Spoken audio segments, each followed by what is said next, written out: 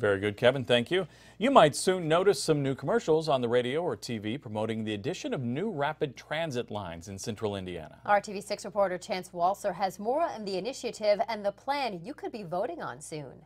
Because I want an alternative to driving. To get to class. To the store. To get to the game. This is one of several campaign ads rolling out today about bringing more public transportation to central Indiana. Commercials really intend to kind of reinforce that message and also put it back on the radar of folks that haven't been paying attention for a while. The Indy Connect plan has been in the works for years. The goal is to ultimately add 5 rapid transit lines in the area.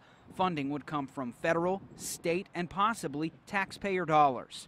So we are a part of a coalition that's asking the Indiana General Assembly to enact a law that would allow, on a county-by-county basis, voters to vote and say yes, they want to fund it or not. If all goes according to plan and voters agree, one of the lines would take people from Greenwood Park Mall in Johnson County all the way down the road to Carmel, with plenty of stops in between. Other stops would run from the airport east to Cumberland and from downtown to Noblesville.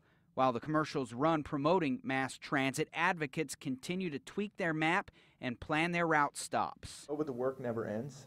We are constantly trying to use opportunities to help folks understand what this plan is and why it's important. Chance Walser, RTV6. And if the legislature approves, transit advocates hope to have the issue in front of voters on or before the November 2014 ballot.